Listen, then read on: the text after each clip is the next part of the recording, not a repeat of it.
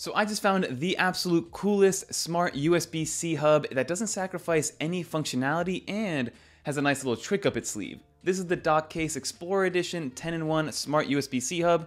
Let's get into it.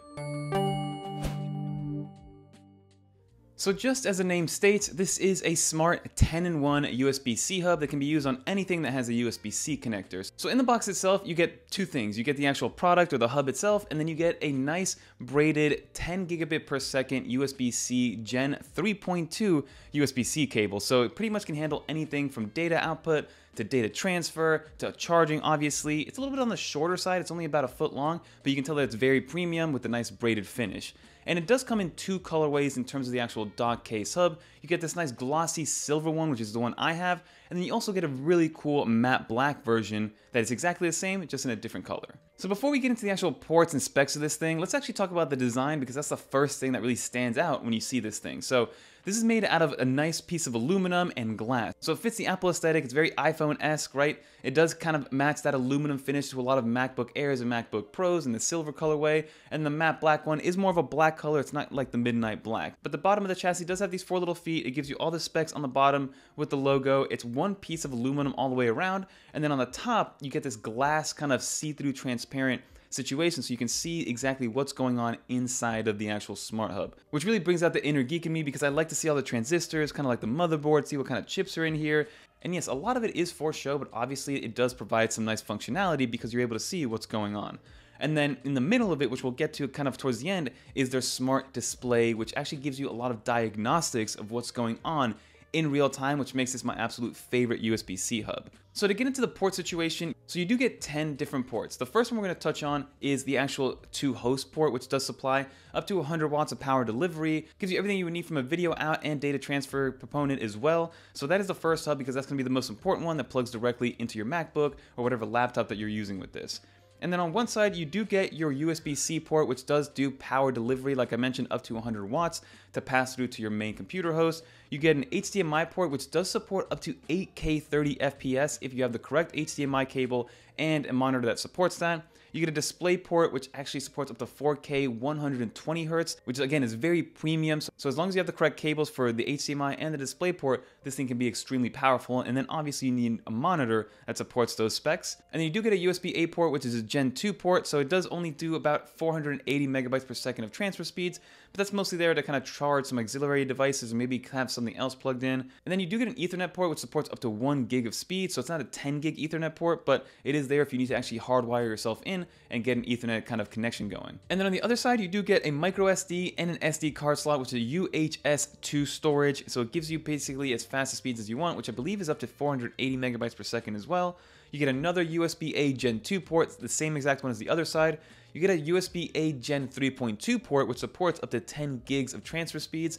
And then finally, you do get a USB-C Gen 3.2 port as well, which does support those same 10 gigs of transfer speed. So you do get a lot of optionality in here. You get HDMI, DisplayPort, USB-C, USB-A. So pretty much any auxiliary device or any peripheral that you would ever need can be plugged into here, as well as, like I mentioned, the monitors and the video out. And then some other things to notice is that you do have a nice little vent right here, because it does like to push out any hot air that's in there to make sure that it stays nice and cool, especially if you're kind of pushing it with that 8K 30 FPS, which unfortunately I wasn't able to test because I don't have an 8K monitor anywhere.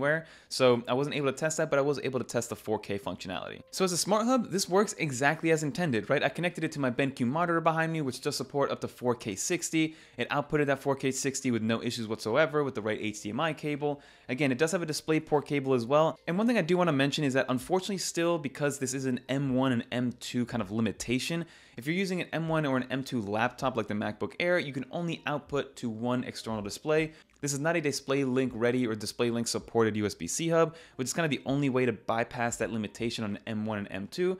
But if you do have an M2 Pro or an M2 Max or even an M2 Ultra, you will be able to display up to those 2 or 3 monitors at the same time. So that still will be able to support it on that instance. It's just if you have an M1 or an M2 MacBook Air, unfortunately you can only output to one display. And then one of the biggest questions with these types of USB-C hubs is that, yes, they say it's a Gen 3.2 port. Yes, they say they support 4K 60 or 4K 120 or even 8K 30. They say it supports 100 watts of power delivery if need be, but it's very hard to actually test that out unless you go in and look at the readings, right? You actually test out a hard drive speed reader, you test out the actual wattage going in and out of it. But what's nice and what a perfect segue is that there's a 1-inch display, a diagnostic display on the center of this actual glass portion.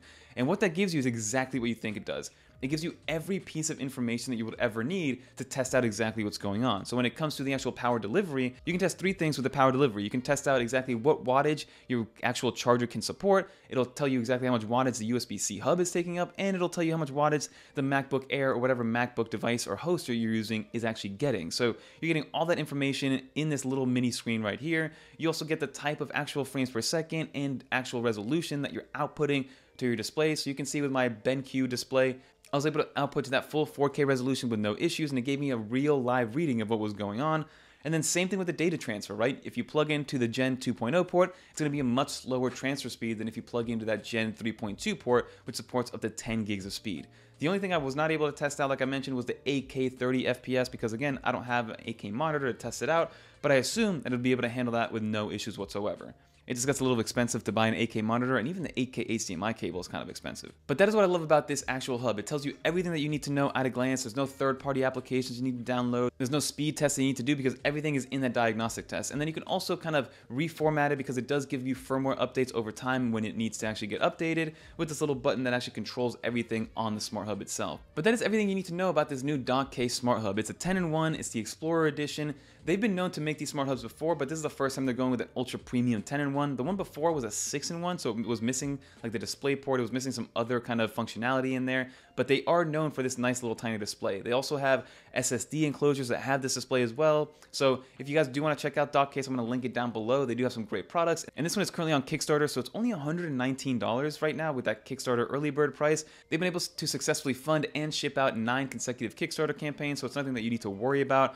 I've had a bunch of their products before and I absolutely love them, and again, this thing by DockCase is absolutely magnificent. It's a great on-the-go hub. It gives you all the information you need. If you are somebody that's using an M2 Pro, you can use this as kind of like a desk hub, but then take it on the go as well to get you some extra I/O. So overall, I think this is a great solution for anybody that needs an on-the-go smart hub, has a little bit of a geeky nerd side in them that wants to see all that diagnostic in real time because it's very cool, and that transparent glass is a great conversation starter. But that's going to do it for this video, everybody. Let me know what you guys think with a comment down below.